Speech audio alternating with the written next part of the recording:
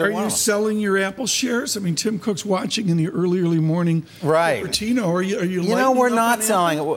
No. The easy answer is no. As you know, we've been owners for a long time. And you know, they've gone from success to success. So obviously, it's really an iPhone company, but up and coming, you know, like the horse from the back of the pack are the services. Like you don't give yourself enough credit. The fact is you own Apple through thick and thin. Right. And every 18 months, there's a reason to sell. The world's coming to an end. How does Chris Grisanti have patience to hold winners?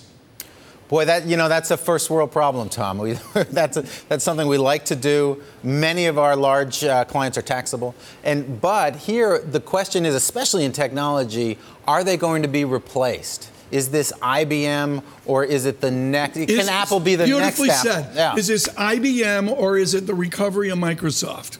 Yeah, no. I think it's not even either because they're still on the first generation of good stuff. We go from iPhone to iWatch to services to more wearables. It's a winning combination so far.